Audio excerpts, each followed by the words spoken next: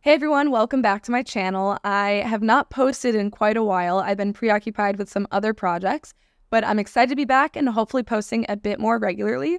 Now I'm excited for today's video because it's going to be a little bit different than what I've posted in the past. If you are a returning viewer, you know I typically create videos focused around Svelte and Nuxt, but today I will actually be using Next.js App Router. So one of the projects I've been really focused on the past few months is helping to create the Next Learn course. This course takes you from knowing nothing about Next.js App Router to creating a bare bones project, adding routes, adding a database and authentication, and server actions, just everything you need to know to create a production-ready dashboard. Side note, if you're interested in taking this course, I'm going to link it in the description below. It's completely free. And that's exactly what I want to go through in this video. I'm going to show you how to add search functionality to a table using URL search parameters in a Next.js App Router project.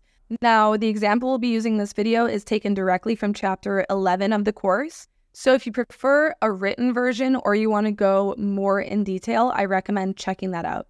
Otherwise, enough talking, let's get started. Okay, so we're going to start off in our page, and if we take a moment to study it, you'll see we have a search component, which allows users to search for specific invoices, and a table component, which displays the invoices. Now, the search functionality will span the client and the server. So when a user searches for an invoice on the client, the URL params will be updated, data will be fetched on the server, and the table will re-render on the server with the new data. So in this case, we're using URL search params to manage the search state because URL parameters can be directly consumed on the server to render the initial state, making it easier to handle server rendering. Okay, so now let's start adding the functionality. The first thing we need to do is capture the user's input. So let's move into the search component, and here you'll notice that this is a client component, which means we can use event listeners and hooks. And then down here, you'll also notice we have our search input. So we'll start by creating a new handle search function and add an onChange listener to the input element like this. OnChange will invoke handle search whenever the input value changes. And if we check this out in the browser, we can test it's working correctly. So you can see that as we type in the search input, the value is being logged in the console.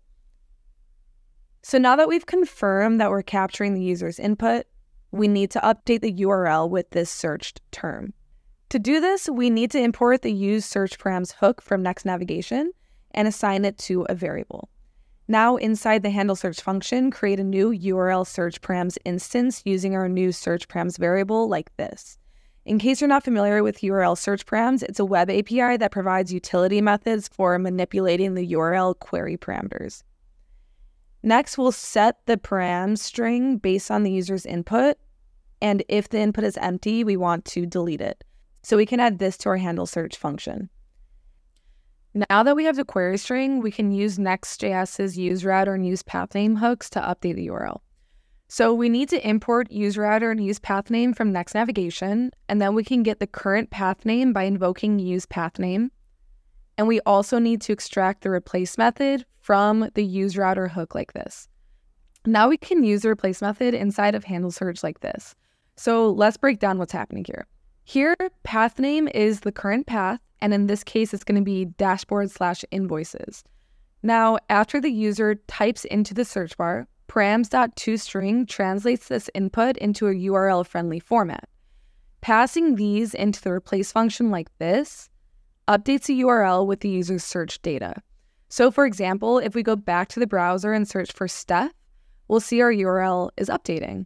Okay, so now we almost have a working search bar, but there is an edge case. If the user were to manually change the search param in the URL, so say I replace Steph with Delba, notice that the search bar does not reflect this change. To keep the URL and input in sync, we need to pass the default value to the input by reading from search params.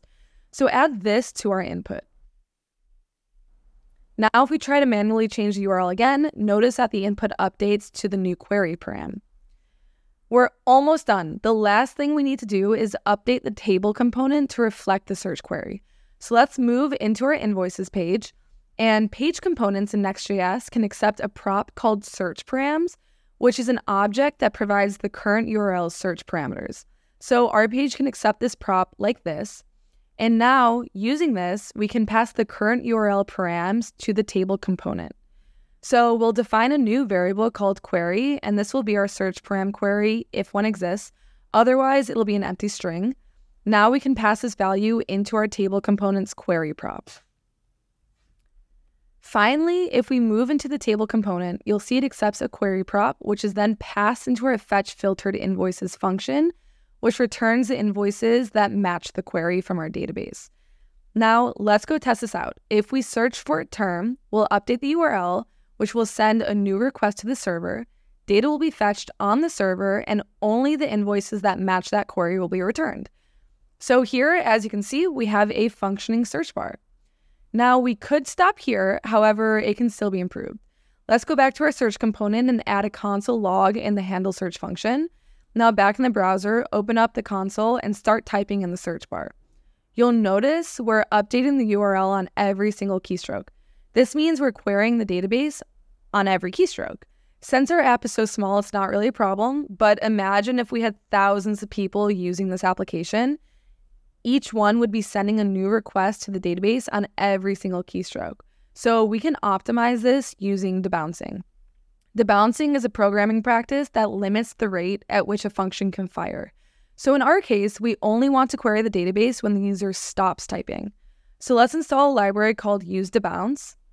And then back in our search component, import a function called useDebounceCallback.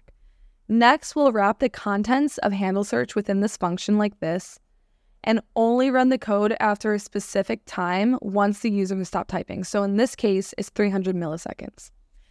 Now let's go back to the browser and type in our search input again.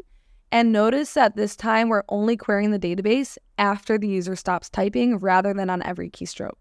And now we have optimized our search input, so it's ready for production. All right, that's it. Thanks for watching. I hope you enjoyed it. If you have any questions, feel free to leave them in the comments below. And if you want to see some more Next.js content going forward, let me know. See ya.